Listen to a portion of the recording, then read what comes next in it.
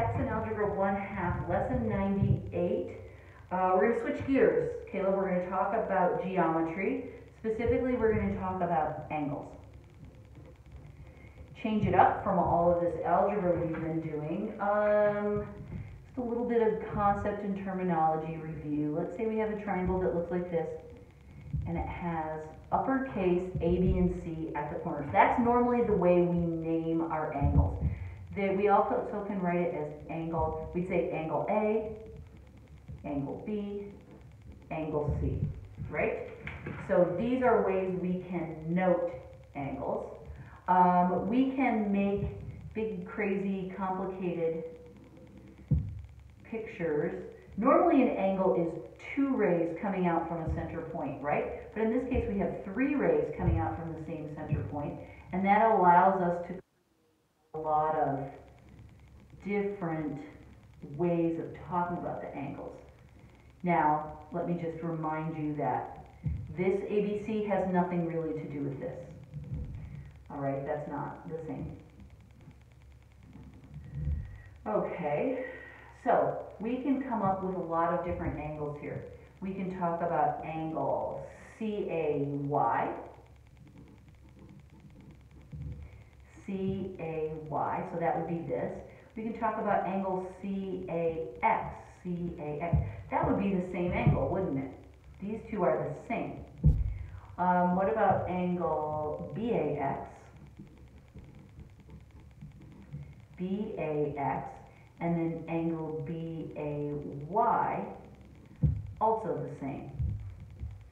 What about angle YAB, YAB, and angle YAC, YAC, also the same.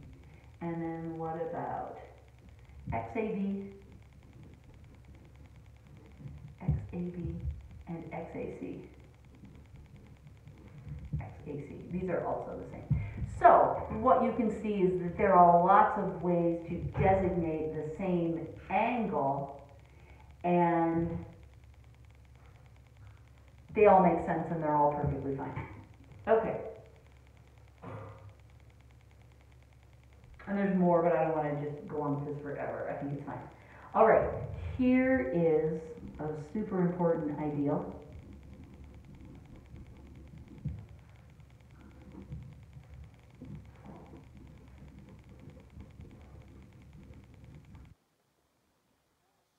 Okay, complementary angles and supplementary angles are a very similar idea with just one twist. The idea with complementary angles is that if you put them together, they're two angles that when put together add to 90 degrees, okay? They make the full quadrant. Supplementary angles are the same kind of idea, except they add to 180. Right? And these are super useful for algebra problems because we can use that information to calculate different things. Now, the trick is everybody remembers, everybody forgets which one is the 90 degrees and which one is the 180 degrees. Here's how I remember it. Alphabetically, C comes before S, and numerically, 90 comes before 180. So to me, that's the little trick, okay? So here's the way we can use these in a problem. And that's one reason why John mixes his algebra and geometry together. He doesn't separate them into different classes the way so many people do.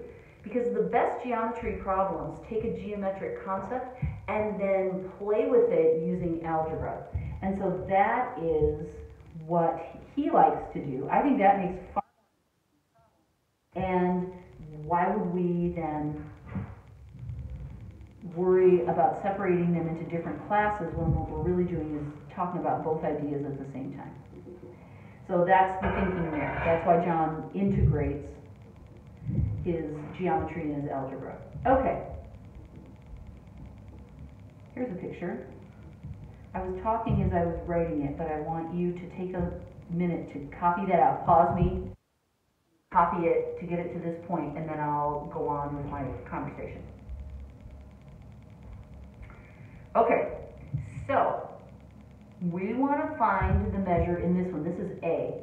We want to find the measure of angle ABC.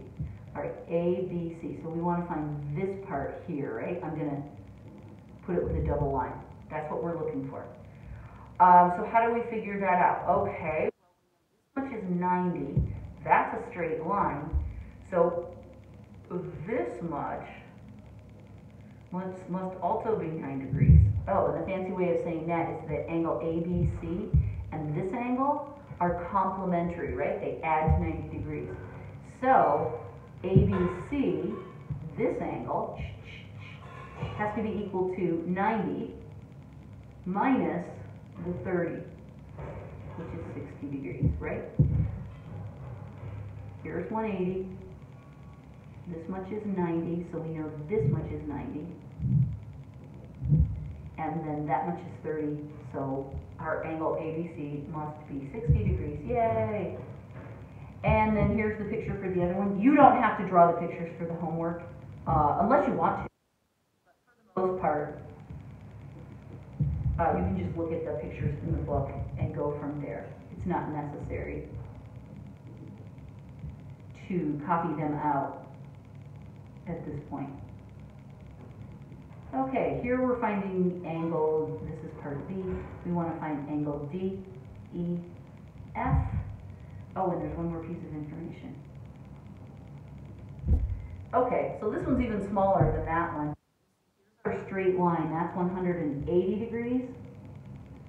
And our angle is supplementary to this angle. So if we subtract the 45, we get 135 degrees. And that is the measure of that bad boy. Here, I'll do this again, so you know which one we're looking for. And this was correct also. Okay, so that is the way we use the concepts of complementary and supplementary angles in algebra problems to solve. Remember that complementary are the 90 degrees, supplementary are the 180. That's the hardest part of all of this. All right? Great. All right, 98.C is about using a protractor. And a protractor is one of those plastic thingies, here I'll put it like this, that we can use to measure angles. Now, John doesn't really even require you to go ask your mom, Mom, do we have a protractor? I'll put the picture of them for you. And here's what's cool about protractors. I'm going to put my lid on my marker so I can write on my book. Let's say that this angle was drawn on your paper and you wanted to measure this angle using a protractor. There's a little hole right here. You can see it if you look carefully. There's point O, and there's a little black circle, a little black dot, but then there's a circle around it. That represents the circle on the protractor. You would line the point O up in that circle, and then this orienting line here, which is on the protractor, you would line up with your angle A.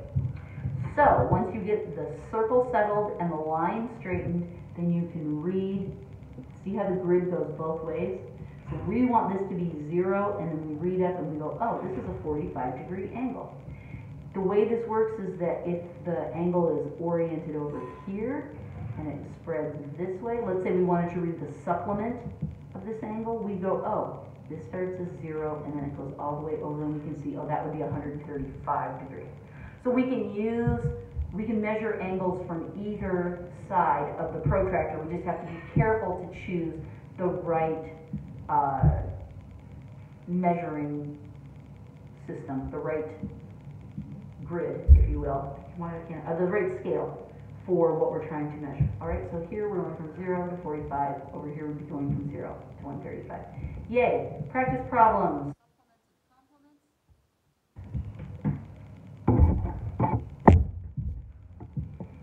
Remember, obtuse means greater than 90 degrees. Acute means less than 90 degrees. Right angle means exactly 90 degrees. So, just to help you, that would be the obtuse, that would be the acute, and that would be the right angle. And then here we have more protractor work. Everything's lined up perfectly. You don't have to get a protractor. You just have to figure out, okay, angle AOC. AOC. Okay, so we're measuring those two lines and it looks like that would be what, 15 degrees. All right, and then IOF, for example, well, we want to use that on the other grid. That would be 90 degrees. Well, it's 90 on both of them, so that doesn't help. But let's say it's IOH, that would be 48 degrees. Okay, there's your lesson. Congratulations. Go to your homework. Good job, Caleb.